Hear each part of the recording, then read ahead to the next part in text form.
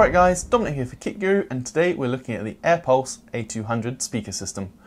If you haven't heard of AirPulse, don't worry, I hadn't either, and although they are a distinct company, they actually have close links with Edifier, so there's some real speaker pedigree there.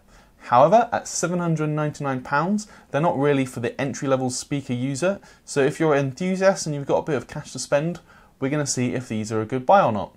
So diving straight into the design, I think the first thing which really grabbed my attention was the fact that there's no kind of foam cover on the front, you've just got the exposed tweeter and the aluminium cone. That tweeter, by the way, is a horn-loaded ribbon tweeter, and then below that you've got the 5.5-inch aluminium cone midwoofer. So it's a really striking design. I wouldn't necessarily say it's quite sci-fi-y, but it's definitely kind of got that edge to it, and I think it looks really good.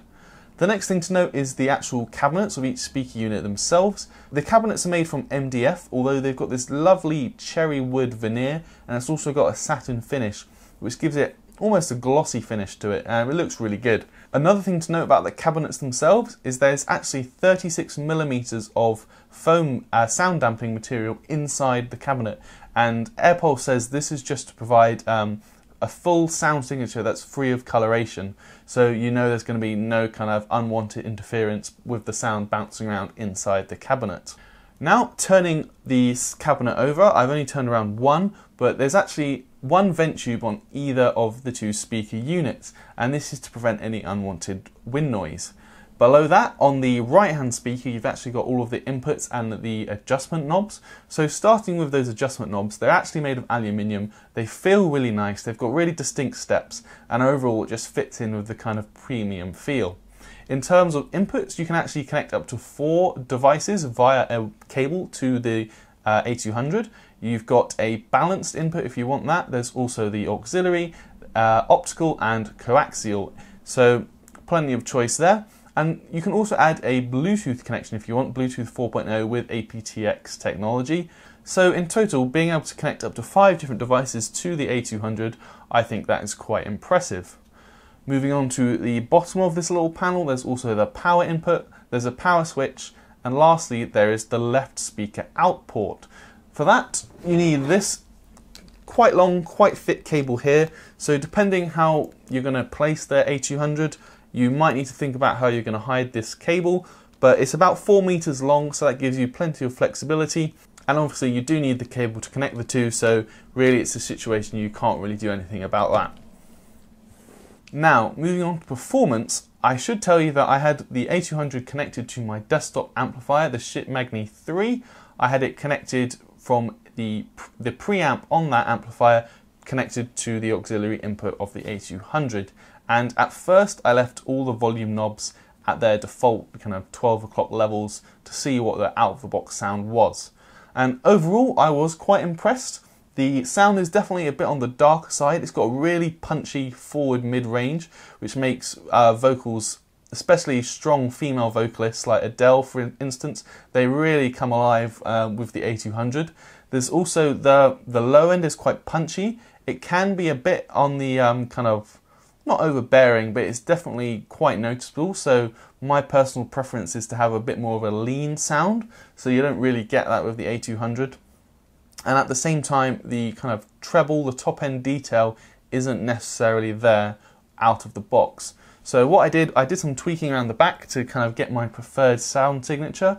Obviously if you do like that kind of darker, thicker sound, then the A200 is going to suit you down to a T, but I tweaked the bass down a bit, turned the treble up a bit, and it was a bit better. I was getting a bit more detail in the high end, but there's really only so much you can do with a little adjustment knob at the back. So the A200 is definitely for those people who want a kind of more darker, enjoyable sound rather than a bit more fun, rather than something that's analytical or overly neutral. In terms of volume, the A200 can actually get really, really loud. If you play it at maximum volume, you're definitely going to get some angry knocks on the door from your neighbours.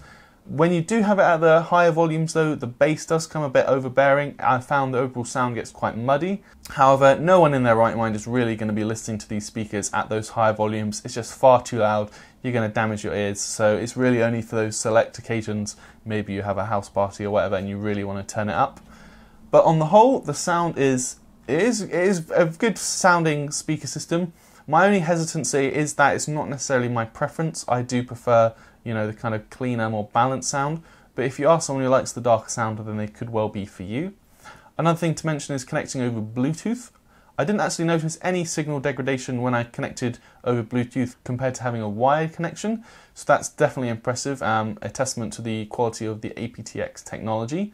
In terms of Bluetooth range as well, I found I could get out the door and probably walk about a couple of meters down the hallway before I noticed the sound kind of cutting in and out. And that's obviously through some concrete as well. So it's quite impressive, and really the Bluetooth is just there to be handy if you've got some mates around. Instead of having to connect up via a cable, you can just connect to your phone and away you go playing some songs.